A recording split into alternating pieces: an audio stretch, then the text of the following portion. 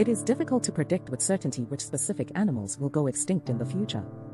However, there are many species that are currently at risk of extinction due to a variety of factors such as habitat loss, climate change, overhunting, and pollution.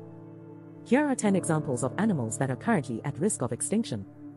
Amur leopard. This species of leopard is found in Russia and China, and is critically endangered due to habitat loss and poaching.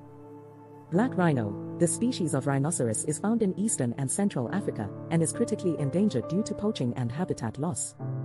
Mountain gorilla. This species of gorilla is found in Rwanda, Uganda, and the Democratic Republic of Congo, and is critically endangered due to habitat loss, disease, and poaching. Saola. This species of antelope is found in Vietnam and Laos and is critically endangered due to habitat loss and poaching. Sumatran elephant. This species of elephant is found on the island of Sumatra and is critically endangered due to habitat loss and poaching. Sumatran orangutan. This species of orangutan is found on the island of Sumatra and is critically endangered due to habitat loss and poaching.